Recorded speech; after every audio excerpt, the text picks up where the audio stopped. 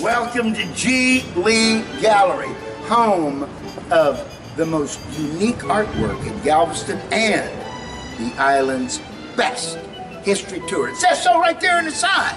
It must be true. Come on in here and I'll tell you about it.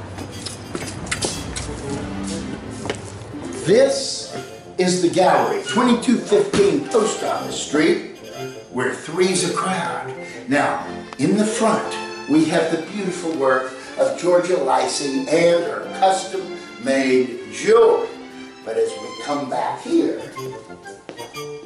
this is the home of resident artist George Douglas Lee. That's me. These are my paintings on the walls, okay? Over here, children's books I wrote and illustrated, music CDs, you name it, prints, the whole smear. Vinyl album made in 1982. However, we're talking about Galveston history. And right there is a projector. And right there behind that big painting is a wide screen where you come in and you watch a documentary film, and I'm telling you, it's well done. The director helped James Cameron on the Titanic, so the underwater scenes are great, which of course, on September 8th, 1900, Galveston was underwater. In fact, this building was built in 1885, and the water was far above my head at that time. And you see, it's told in real time based on the book about Isaac Klein, who was the weatherman in 1900. And you feel like you're there.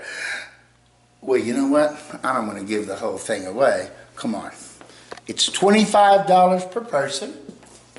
We watch the film, which I assure you, you will not forget. And then we go right back the entrance to the exit. And there is our chariot. 1997 Mustang convertible, and that is how, I'm going to try to walk backwards. That is how we tour the east end of the island, where it's always been. That's always been the nerve center. We're right at the tip, and we're talking about an event where between 6,000 and 12,000 died, and, well, I don't want to give away any more. What happens is, we get in the car, right here. If you're a beautiful blonde, you can sit on the back and pretend to be homecoming queen. Otherwise,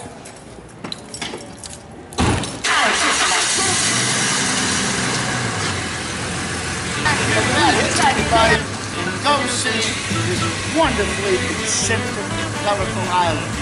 Bye-bye. Give me a call, 409-370-7350, or GalvestonHistoryTourGuide.com. And I be spreading out so far and wide. I'ma be a Hawaiian tropical paradise. Wait, can't find a job with a livable wage. The storm blew my ocean view away.